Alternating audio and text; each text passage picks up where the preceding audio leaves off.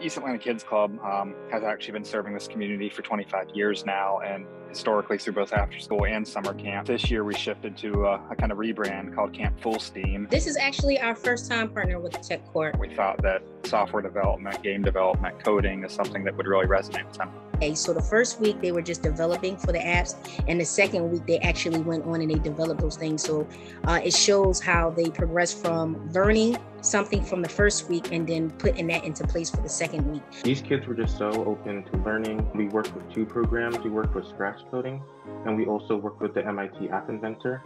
And these kids were able to so quickly pick up the information, and they had such like a knack and a passion for learning. They had a lot of fun doing that. So it was new, like I said, for a lot of the children, but most of the children, they definitely wanted to be involved and they definitely learned a lot. For a lot of young people, whether they're enrolled in after school year round or not, summer camp is the most intensive time to spend time nurturing interests and learning things and having experiences they might not have during the school year. Many of our kids don't have exposure to, say, game development. So my hope is that early exposure through programs and partnerships like TechCore and through the Techie Camp exposure can break down those barriers and dispel some myths about who can do this kind of work and who can build a life in technology. This is a great opportunity to show these children about that.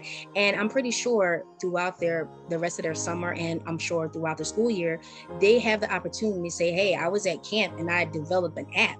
How many of their peers are going to be able to say the same?